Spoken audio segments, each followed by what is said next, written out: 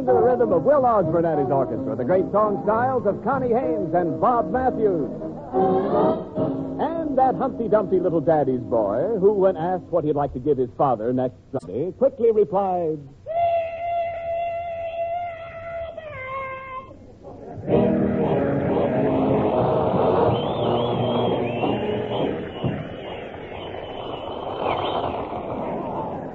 Costello, you got... Come on, lady. Costello, you got the wackiest family I've ever saw. Yesterday, they were all walking around the house carrying signs. Well, we got to do that, Abbott. We're picketing the kitchen. Picketing the kitchen? What for? Shorter hours between meals and longer spaghetti. And another thing, Costello, I noticed that you've got 3 police dogs sleeping in your parlor. When did you buy them? We didn't. Them police dogs, they don't belong to us, Abbott. Then what are they doing in your parlor? The finance company put them there to watch the furniture. Costello, all right, look, please. How can you have all your relatives living with you? We put bleachers in our guest room. Oh, please.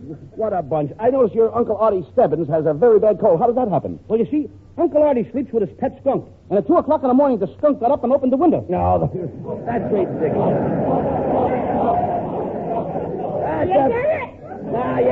Yes, I get it. That's ridiculous. Tell me, Costello. Will you listen to me, please? Is your Uncle Mike still living with you? I beg your pardon? Is your Uncle Mike still living with you? Oh, my Uncle Mike. You know, I was lost for a second. Well, you should. Yeah, sure. Yeah, Abbott, yeah. He's very helpful around the house. He is? Last week, he connected the radio up to the washing machine. What good is that? Now, every time my mother washes Pop's red flannels, Frank Sinatra sings, Super Sod, lots of more Super Sod. Yeah. All right.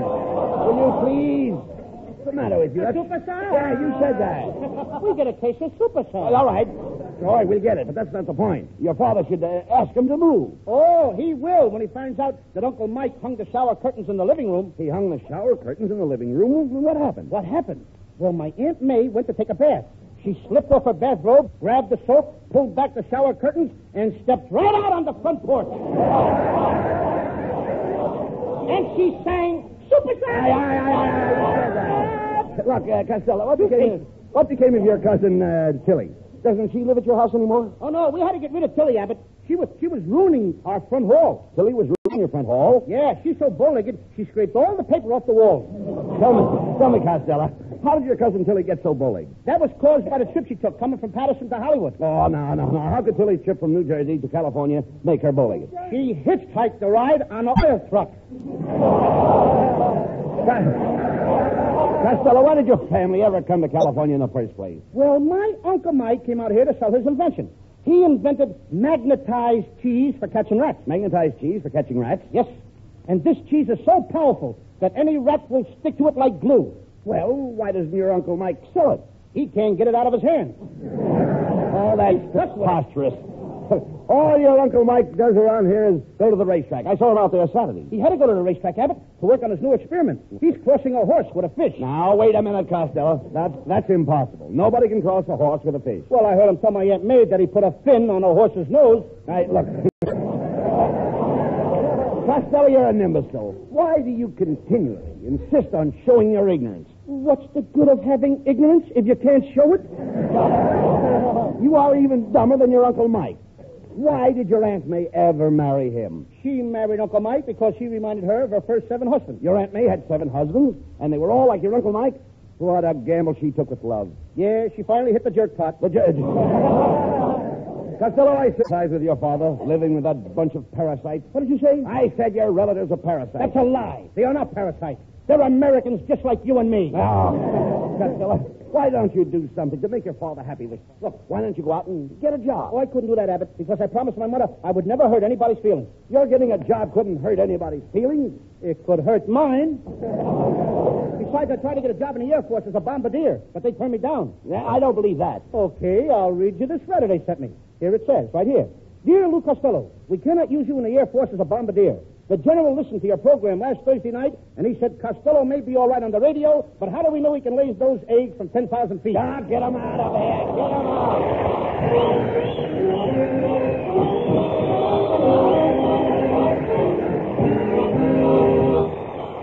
Dramatic Bob Matthews. With Will Osborne and the orchestra, Bob sings, There's No You. I feel the autumn breeze. It steals across my pillow as soft as a will-o'-the-wisp. And in its song there is sadness because there's no you along the autumn trees. How softly they're sighing, 'cause summer is dying. They know that in my heart there's no gladness because there's no you. The park that we walked in and the garden we talked in, how lonesome they seem in the fall. Stormy clouds hover while falling leaves cover our favorite nook in the wall. In spring we'll meet again. We'll kiss and recapture that summertime rapture we knew. And from that day nevermore will I say there's no you. From that day I won't say there's no you.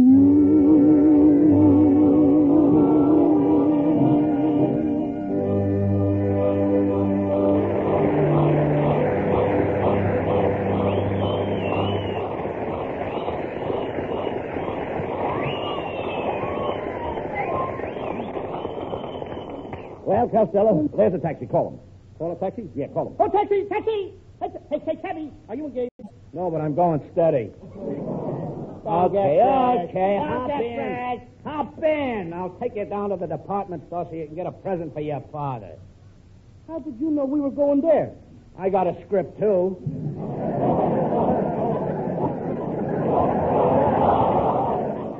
If your father wasn't my landlord, I'd fire you off this show tonight, brother.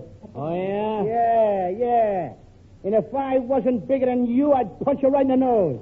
It so happens that I am bigger than you. That's a better reason.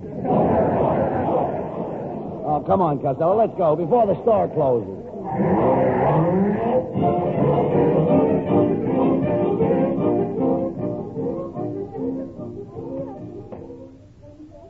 My goodness, Costello, this department store is certainly crowded. Oh, this is nothing. You should have been here with me Saturday. They had a sale on men's trousers. What a mob. How them women were grabbing the stuff. One little short woman in back of me kept hollering, I gotta get some trousers for my husband. I gotta get some trousers for my husband. Did you get them? She must have. I went home without my pants. I beg your pardon, Fatty boy. Aren't you Lucas Costello? Yeah, that's me. Well, I've been following you all around the store. I got a very important message for you. It's a special delivery. It's a special delivery. A special delivery. Special delivery? No, a telegram.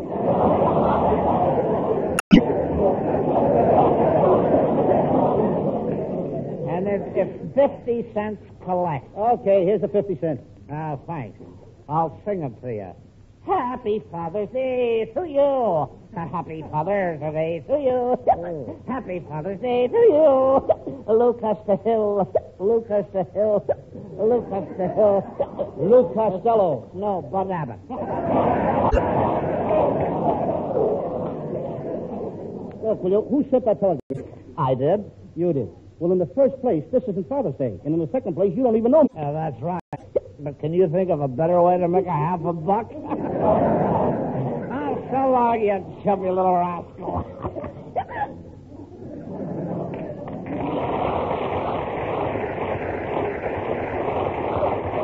Well, that's what you get for talking to strangers, Costello. But come on. We've got to find a present for your father. Hey, wait a minute. There's the undies department, and I need some. Hey, clerk. What's on your mind, rough, round, and repulsive?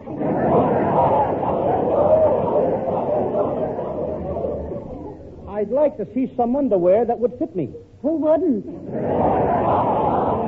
They got funnier lines than me. For your information, Tubby, this is the ladies' lingerie department, and I am a Model C. A Model C? You look more like a Model T.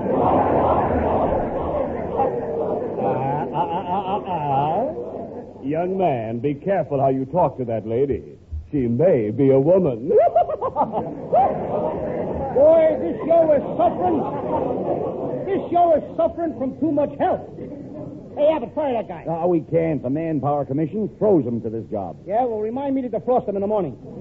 Hey, Costello, there's the notion counter over there. Maybe we could get something there, huh? Oh, look at that girl behind the counter. Ain't she beautiful? Gorgeous. Have you got any notions? No. And if you all got any, you'd better get rid of them. My father is a store detective, and he's 6 feet 5 inches tall. He weighs 270 pounds. And yesterday, a fresh guy like you flirted with me, and my daddy bashed his head in. Now, what do you want? Gloves, socks, or handkerchiefs? I'll take an aspirin. Hey, look, Costello. Now, there's something that would be very nice for your father. A nice, soft pillow, filled up with down. Up with down. Well, certainly. You see that pillow up there? That's down. How can it be down if it's up there? You dummy, I'm not talking about where it is. I'm talking about what it is. The pillow is up, but it's down. It's up, but it's down.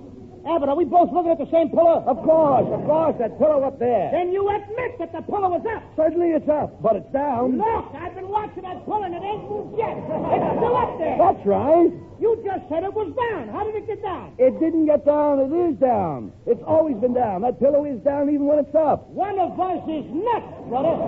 That pillow is down, Costello. You get down off a duck's back. That's a lie. I never even got up on a duck's back. I didn't say you got up on a duck's back. I said you get down off a duck's back. How can I get down off a duck if I never got on a duck? Please, You don't get off a duck's back if you don't get on it. Yeah, now listen, you dummy. When I say the pillow is down, I don't mean down like in the direction down. I mean down like the kind of down you get when you get down off a duck's back. And that kind of down can be up or down, and it's still down. Oh, when you say the pillow was down, you don't mean down like the direction down. You mean down like the kind of down you get when you get down off a duck's back, and that kind of down can be up or down, and it's down. Now you've got it. Now I got it. I don't even know what I'm talking about. Get him out of here.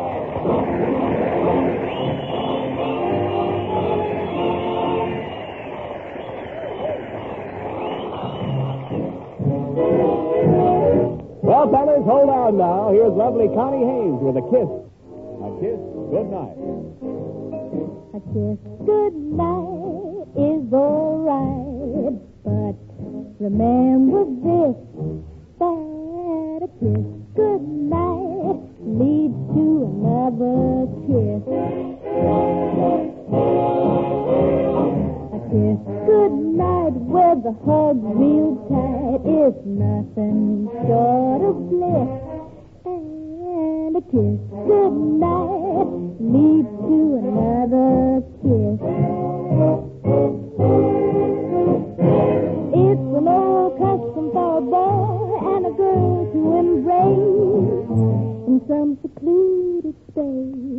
Little Mr. Cupid never could be quite so stupid as to do a turn-by face. Just ain't right. Kiss good night and a 3 or 4.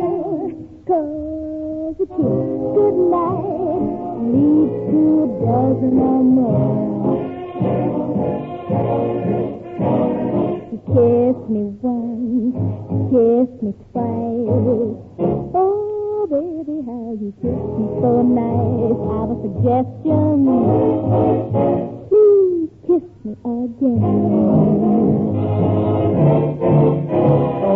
It's an old custom for a boy and a girl to embrace in some secluded space. Little Mr. Cupid never could be quite so stupid as to do a turn-about face. Just ain't right. Kiss good night and stop.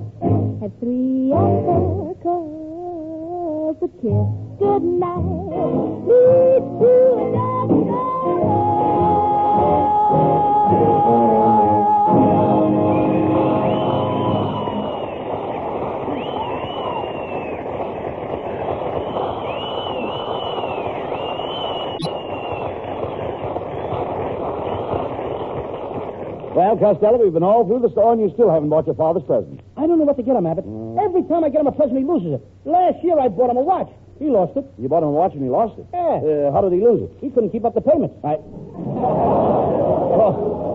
Talk sense, Costello. Look. Hey, there's your Aunt Eva in the sporting goods department. Now, I wonder what she's shopping for. Oh, she's going to buy my Uncle Tom a shotgun. Did your Uncle Tom tell her what kind of a shotgun to get? No. He don't even know she's going to shoot him. And Eva's very mean to your Uncle Tom. She is not. 2 years ago, she made him a sponge cake. A sponge cake? Yep. He still uses it every time he takes a bath. Well, now, that's silly, Costello. Look, why don't you get your father a book or a game, something to amuse himself I couldn't do that, Abbott. Last Christmas, I got him an electric train to play with, and he had a terrible accident. Oh, now, come. How could your father have an accident with a toy train? He was running it in the living room, and when the train went by, he thought he saw an empty seat, and he jumped for it. All right. He thought he saw an empty seat, and he jumped for it. You said that. Well, I got a bigger laugh the second time. Well, all right. Say it again, then. I don't care. He thought he saw an empty seat, and he jumped for it. All right. You know seats are tough to get. Yeah, all right. Look, wait a minute. I've got an idea. Why don't you get him something to wear? How about a full dress suit? Oh, you know my father ain't a fancy dresser. Well, your mother should make him dress up. Dress up? Why, my mother has to sprinkle tacks around the house to get him to wear shoes. Costello, there must be something that your father needs. I got it. I know exactly what he needs. What is it? I'll get him a vest with rubber pockets. What does your father need a vest with rubber pockets for? Because when he eats out, he always likes to take home the wet tea bags.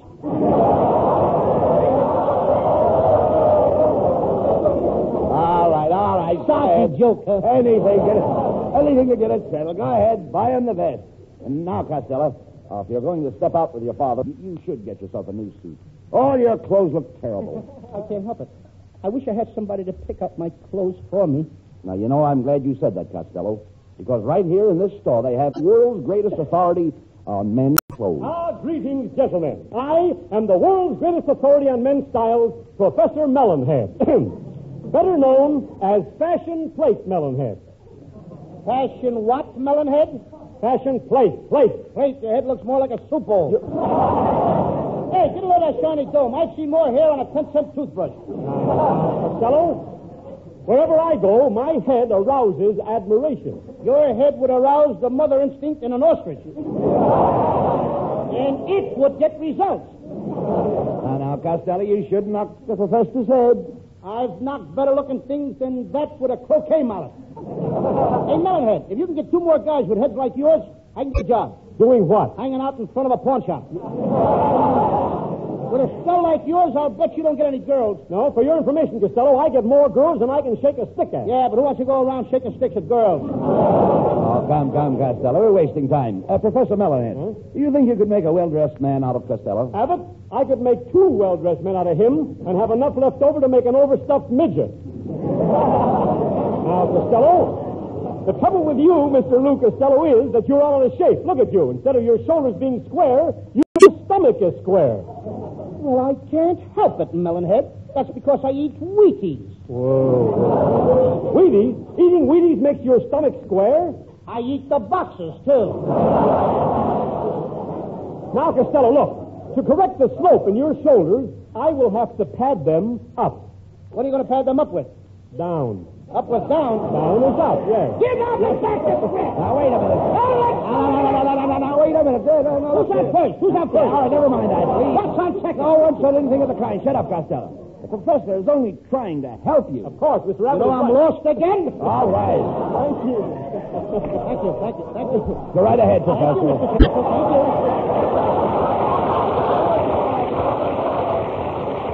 Right ahead, Professor. All right. Who talks? I do. Mr. Abbott is right. It's my turn. Mr. Abbott is right, Costello. You look like an embryonic wharf rat. Now, look, what's the idea of wearing... Fine place to find my parts on wharf rat. And I'll find it on wharf rat. Look how you're dressed. What's the idea of wearing that locket around your neck? You shouldn't have mentioned that, Melonhead. No? I wear this locket as a remembrance to my old girlfriend, poor Ruby. In here is a lock of her hair. Oh, I'm sorry. Is Ruby gone? Nope, but her hair is. Oh. Why, you irritating imbecile, if I were your father, I'd give you a Mickey. Melonhead, if you was my father, I'd take it. Come, Professor. All this is not getting Costello dressed up now. You're right, Abbott. Costello, how about your clothes? Do you have flannel? Yes. You have gabardine? Yes. You have twills? What? I said, do you have twills? Only when I go out with germs. Good. All right. Now, Costello, I will repair your entire sartorial ensemble. First, I will put a zipper on your seersucker. I'll cut the frayed edges off your cashmere. I will twist your tweed, shorten your shirt. I'll take a sharp needle, put a few stitches in your worsted, and then I will run a hot iron over your herringbone. You wouldn't dare. You haven't got the nerve. Tut, Costello. Don't tut me, Melonhead. This time you have gone too far. I didn't say nothing when you took me for a sucker with that zipper. I kept my mouth shut when you put twisted weed in my Chevrolet. I didn't squeal when you took that sharp needle and put stitches in that innocent cashier. When you took that hot iron and deliberately burned that poor herring's bones, you not only impute on my good name, but you have cast aspersions on Hart Schaffner and Groucho Marx. Oh, get him out of here.